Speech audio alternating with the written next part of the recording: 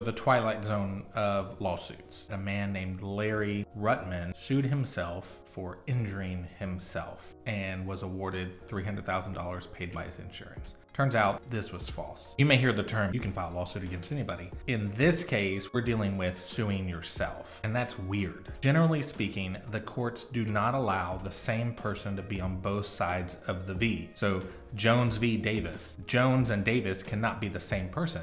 There's a conflict of interest. Present yourself in front of a judge or jury and say, hey, I was injured and I deserve compensation, and then switch tables real quick and then go over there and say, I don't deserve compensation because of this. It just doesn't work. We have an adversarial system. You can't be on both sides of the V.